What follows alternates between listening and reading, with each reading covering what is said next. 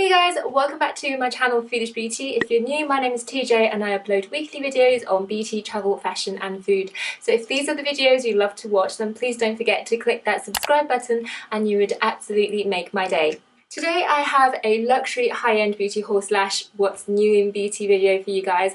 Now there have been a lot of new launches for the spring season within the beauty community, especially with websites like Space & K, Sephora, Feel Unique and Cult Beauty doing different deals and different launches.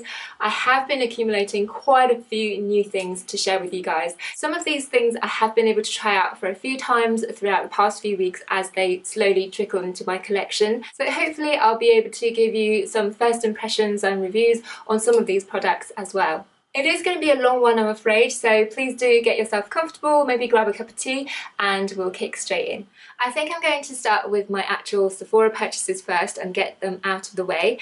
So the first thing I have here is the Too Faced Sweet Peach palette. This is a much hyped about palette and this is what it looks like. I have been able to use it several times and I'm going to show you a product shot of the actual swatches on my arm as well. If you follow me on Instagram, you probably will have seen a micro blog about it on one of my pictures. So please don't forget to check that if you want to know what I really think about this palette. I am not planning to do a very detailed review of this palette purely because there are just so many out there on YouTube already. But I do love the colour selection of this palette, and if you're on the market for a kind of peachy summery palette but still want to stay in the neutral zone, then this is a great palette to buy. I also got another eyeshadow palette from Tarte, and this is their Rainforest of the Sea eyeshadow palette. First of all, I absolutely adore the packaging. It's so beautiful and elegantly designed. The product within though is what really drew me to it, because this is an actual vegan eyeshadow palette, which is so brilliant because for those of you who don't know, I'm actually highly allergic to an ingredient prevalent in cosmetics called carmine. Now these are tiny little beetle bugs that are crushed up to produce the red pigment within cosmetics. I know. I am highly allergic to this ingredient. So the fact that this palette is vegan is a big plus for me. I'm wearing this beautiful silvery taupe wave all across my eyelids, and then to define my socket I'm wearing this matte warm brown called Cove. It's a great everyday neutral palette. All of the colour selection is beautiful. They have also changed the formula of their eyeshadows for this palette. Everything feels a bit firmer and also a bit wetter, so it has more of a cream eyeshadow feeling, so that makes all of the eyeshadows more pigmented and has less fallout as well, which is right up my alley, so I absolutely love this palette. This is a limited edition however, so if you do see it on Sephora's website still, grab it, you won't regret, I promise. Also from the Tarte Rainforest of the Sea collection, I picked up this double-ended lip brush. On one end you have a thinner, more defining retractable brush, and then on the capped end you have more of a rounded top lip brush.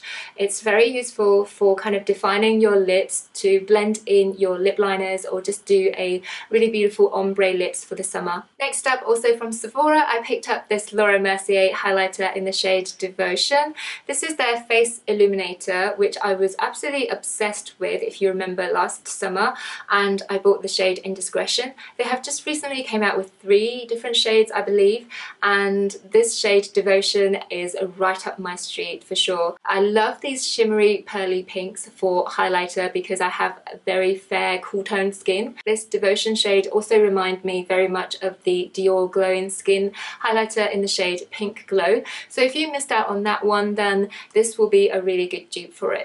I will say this is quite a shimmery highlighter and it's not as finely milled as their Baked Highlighter 01, so if you're on the market for something that's a bit more subtle then this might not be for you. I am wearing this today on the top of my cheekbone, so you can see it's not too overtly shimmery during the day, but under spotlight the shimmer and the glitter will be slightly more detectable. And the very last few items I picked up from Sephora were these Bite Beauty Amuse Bouche lipsticks. There were so many to choose from and I managed to pick 4 of them. So the first shade I have here is Honeycomb. This is a really beautiful warm beige nude. The second one I picked out was Pepper, and this is a really pretty dusty rose which is suitable for all skin tones. Following that I have Chai. This is yet another universally very flattering shade.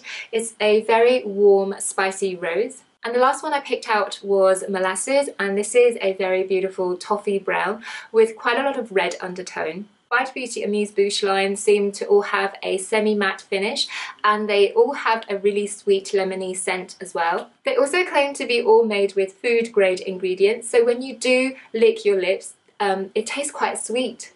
This is my first experience with Bite Beauty lipsticks, and so far I would say so good. And now onto some more products I picked up from some UK retailers, but also available at Sephora if you're from the US or Canada. The first thing I picked up was this Urban Decay Afterglow 8-Hour Highlighter in the shade Aura.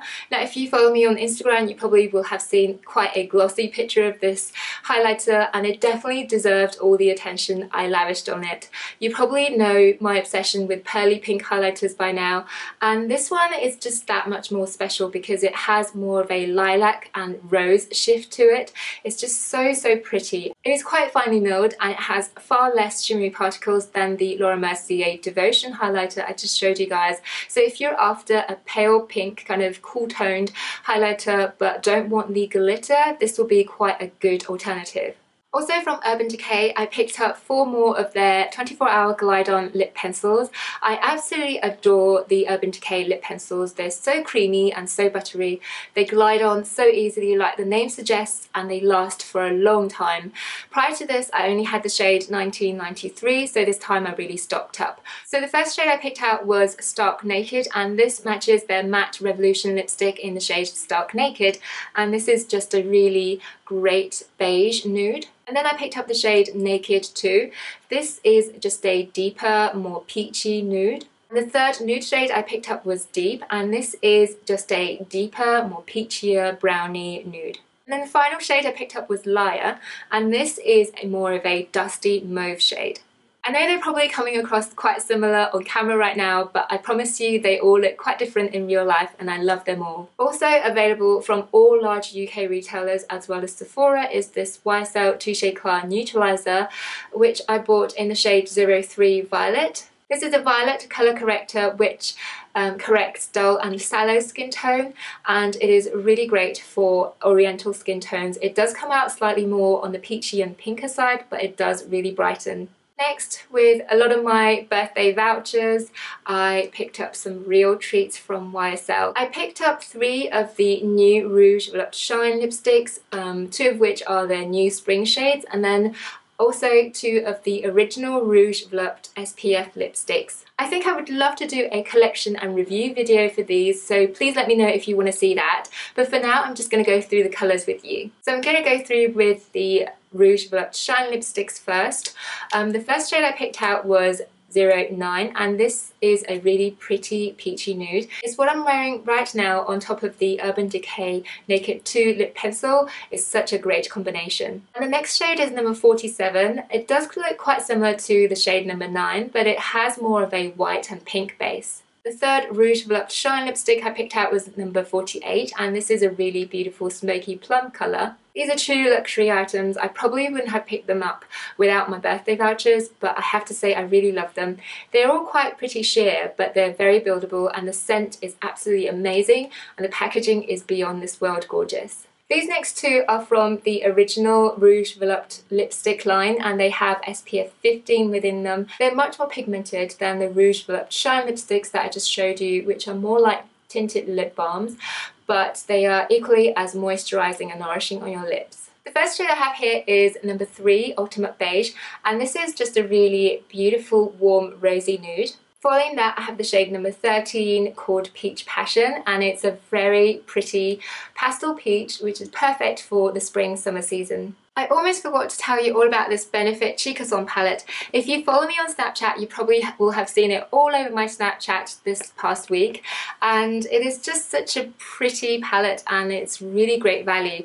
In here you get 5 of Benefit's top-selling blushes. You get Rockateur, which is my all-time favourite Benefit blush, and Hula is a beautiful bronzing contour. Dandelion is my all-time favourite pale pink blush, and these 2, Dallas and Coralista, I haven't got within my own collection, but they're definitely worth getting.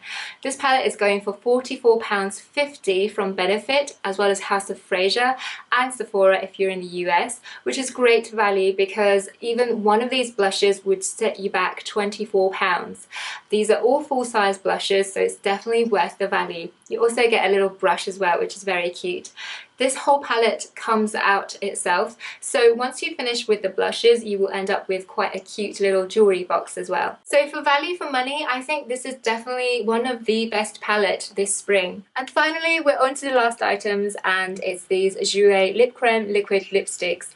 They were available from cultbeauty.com. They were sold out for quite a while, and then they were restocked, and I totally pounced on them. So going from light to dark, the first one I have here is Melon, and this is a very pretty pink beige with a warm peach undertone. Second one along, I have Lychee, and this is a very girly dusty pink. And the third one I picked up is Petale de Rose. It is very similar to Lychee, but it's just slightly more pink and deeper. Following that is my favourite shade from the whole range, and it is Noisette. This is a stunning, stunning burnt hazelnut shade.